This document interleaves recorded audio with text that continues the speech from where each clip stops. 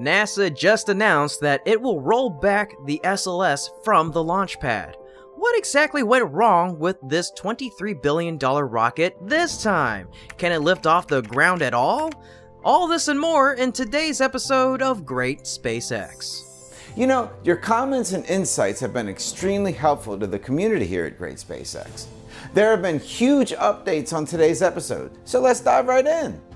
On Saturday night, the space agency announced plans to roll the large SLS rocket from the launch pad at Kennedy Space Center to the Vehicle Assembly Building, or VAB, in the coming days. Honestly, this marks a notable step back for the program, which has tried since April 1st to complete a wet dress rehearsal test. This decision comes after 3 failed tries during the last 2 weeks. Each fueling attempt was scuttled by one or more technical issues with the rocket, its mobile launch tower, or ground systems that supply propellant and gases. During the most recent attempt on April 14th, NASA succeeded in loading 49% of the core stage liquid oxygen fuel tank, but the liquid hydrogen flow was stopped at the 5% point after engineers detected a hydrogen leak. Jeremy Parsons, deputy manager of NASA's Exploration Ground Systems program at Kennedy, tweeted during Thursday's countdown rehearsal, "Hydrogen is extremely hazardous, cold, and a small molecule that is known for leaking.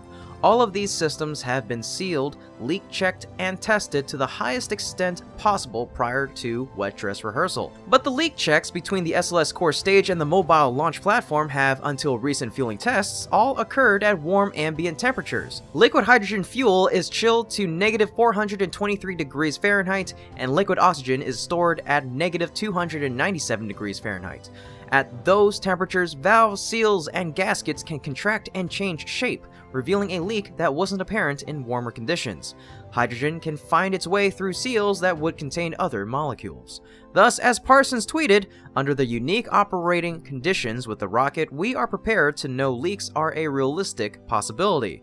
NASA afterward also said the leak discovered is located in an area called the purge can on the exterior of the tail surface mast umbilical, a 10-meter tall structure that provides propellant and electricity lines to the rocket on the pad. In fact, hydrogen leaks have cropped up in other rocket programs. NASA engineers spent months tracing hydrogen leaks that kept NASA's space shuttles grounded in 1990. Ground crew veterans at Kennedy Space Center still talk about what they call the Summer of Hydrogen, the long, frustrating months in 1990 when the shuttle fleet was grounded by an elusive hydrogen leak that foiled their efforts to fill the orbiter's external fuel tank. Who knows? Maybe history does repeat itself, and SLS's 2-day wet dress rehearsal test may take 2 months.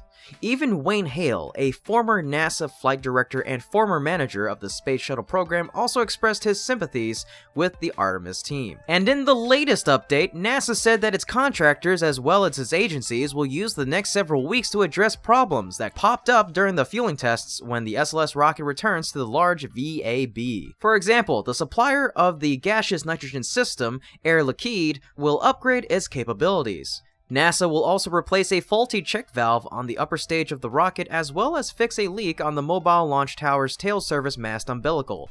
Saturday's announcement didn't include any proposed timelines, but we got one on April 18th. Although the Artemis 1 team is still analyzing data and mapping out the next steps, the plan is to roll back to the VAB early next week. As Charlie Blackwell Thompson, Artemis launch director, said during a call with reporters, currently Tuesday, or April 26th, is the time frame. It will likely take the rocket about 12 hours to get back to the VAB if last month's rollout from the cavernous facility is any guide. It's unclear how long the Artemis 1 stack will stay in the building because the mission team isn't yet sure how much work they plan to do there. But most likely, work on the rocket at that location will probably take up most of the month of May at least. If that's the case, then NASA will have to make some difficult decisions. It could opt to roll the rocket and its mobile launch tower to the pad a second time and try again to complete the wet dress rehearsal test. Then, following its normal procedure, NASA would roll the rocket back to its assembly building to arm the flight safety system before rolling for a third time to the launch pad for liftoff. It seems the absolute earliest the SLS rocket could launch into such a scenario would be August, but a fall liftoff may be more likely. Another option NASA could pursue is to roll out, complete a wet dress test on the pad, and then if that is successful, go ahead and launch within a few days. Under such a scenario, NASA might be able to launch the SLS rocket in June or July. However, this would be risky due to the flight safety system. During a teleconference on Friday, Artemis launch director Charlie Blackwell-Thompson confirmed that there is a 20-day timeline once the flight safety system is armed. After the system is activated, it will take about a week to make final preparations in the vehicle assembly building and a week to roll to the launch pad and make preparations there. That would leave just a single week for a fueling test, recycling of commodities, and perhaps 1 or 2 launch attempts before the 20-day window closes. In other words, this means the wet dress test would have to be nearly flawless, and then the launch attempt would need to be flawless as well. It would also mean that summertime weather in Florida, when there are numerous thunderstorms and other inclement conditions, would have to cooperate. Finally, NASA engineers must weigh a host of other factors, such as wear and tear on the rocket, its side-mounted boosters being exposed outside, as well as seemingly innumerable lifetime considerations with the hardware.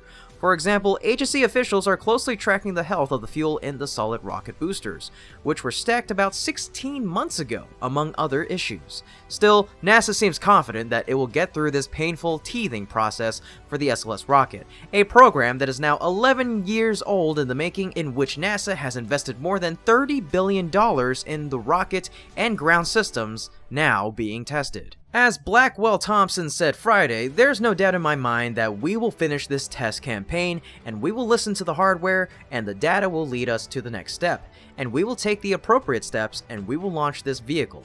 I don't know exactly what that date is, but there's no doubt in my mind that we'll finish the test campaign, and we will be ready to go fly. Well, maybe this summer, maybe this fall, or maybe later. Well, only thing to do now is just wait and see. Wayne Hale made an even more concrete guess. He said it will take about 5 tries to get it right. Incidents are inevitable, but as Wayne said, the reason this looks so bad is a failure to explain the situation clearly and provide realistic expectations to the public. Hope they will learn that it is better to be transparent and realistic with the taxpayers who are, after all, paying for it, he added. And that's it for today's episode. If you enjoy what my team and I are doing, you can become a patron through our Patreon link in the description below. And as a quick note, if you have advertising needs, you can contact us directly via email. Everyone's support motivates us to continue creating more quality content. And if you enjoyed today's content, please give us a thumbs up. Otherwise, as always, this is Kevin with Great SpaceX, and my team and I will see you next time. Which part did you like the most? Every comment and share helps us grow. Thanks a lot. I hope you have a good one. Bye-bye.